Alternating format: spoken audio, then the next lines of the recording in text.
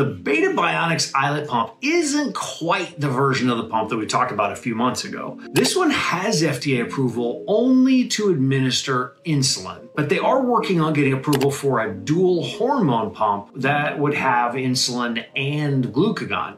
Now, there hasn't been a lot of testing out there for getting glucagon into our body through a cannula, like what we have for our insulin pumps. Now, most closed loop pumps right now, they only have a gas pedal. Like when we need to lower our blood sugar, they can push the insulin in and they can bring our levels down. But if we start dropping too fast, they can't really stop it. They can just kind of let off on the gas and coast. Well, Beta Bionics is working on a new dual hormone pump that would have gas and brakes, meaning it would have insulin and glucagon. So let's say we're dropping too fast, it could pump the brakes a little bit by giving us some glucagon. Like that would be next.